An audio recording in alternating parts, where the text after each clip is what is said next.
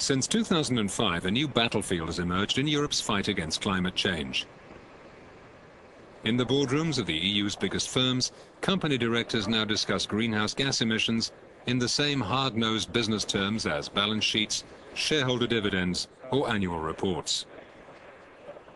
The reason for this change is simple. Thanks to the European Emissions Trading Scheme, which began operating in January 2005, carbon dioxide emissions are now a tradable commodity. They can be bought and sold in exactly the same way as any of the other thousands of products traded on world markets every day. The Emissions Trading Scheme works by placing a limit or a cap on the amount of carbon dioxide companies can emit every year. At present, around 10,500 European installations are covered by the scheme, and each has been awarded an annual quota of carbon dioxide emission units. 1 unit equals 1 ton of CO2. Firms that emit more than their allowance must either pay a very hefty fine or buy surplus allowances from companies that manage to stay below their limit. The system ensures that overall CO2 emissions from the plants covered are cut in the most cost-effective way. Over time, the total number of quotas available will be reduced, making CO2 credits an increasingly scarce and therefore expensive commodity. The idea is that as the price of CO2 rises, companies will prefer investing to ensure that they produce less greenhouse gases rather than paying for emissions allowances.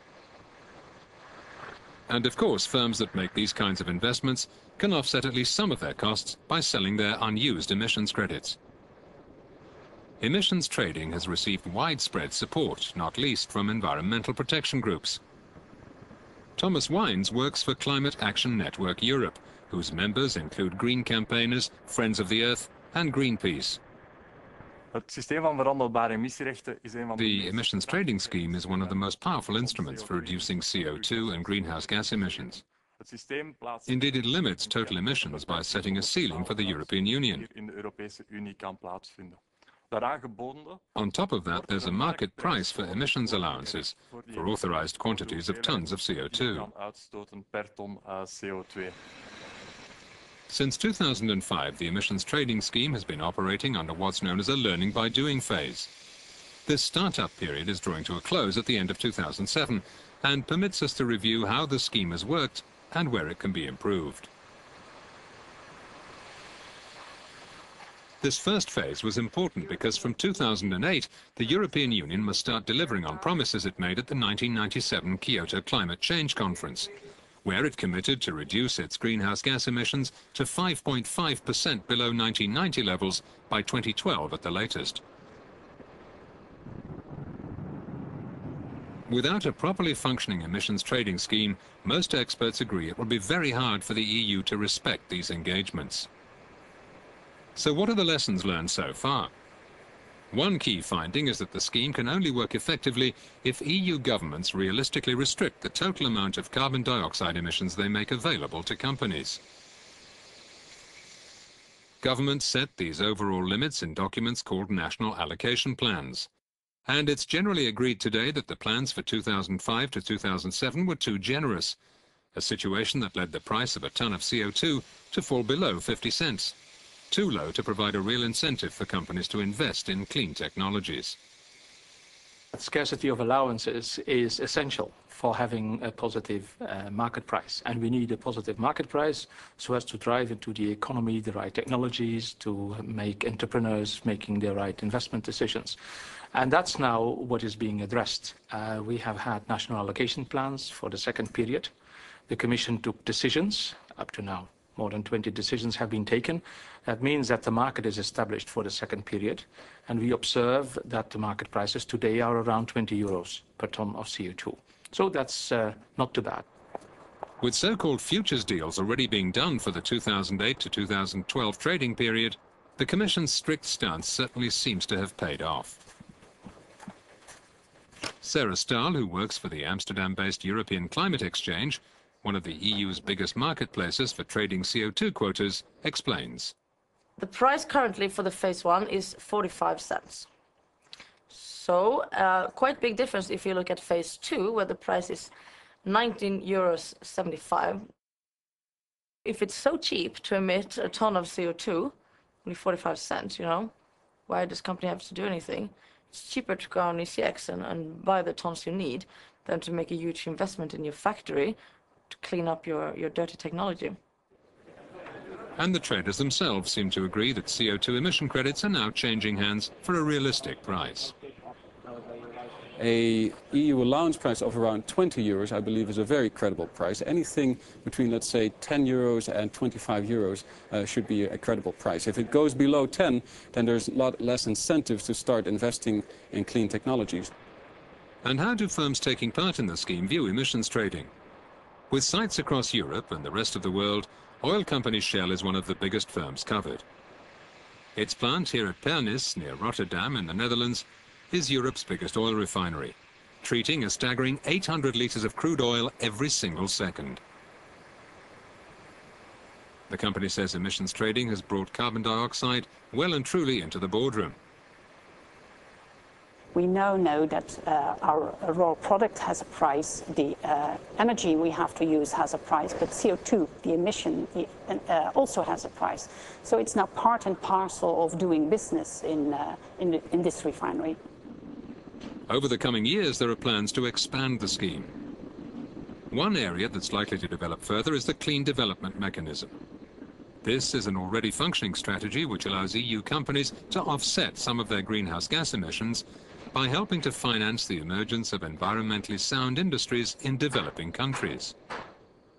Here, for example, Dutch firms have helped fund the construction of a power station in India that's fueled by plant waste.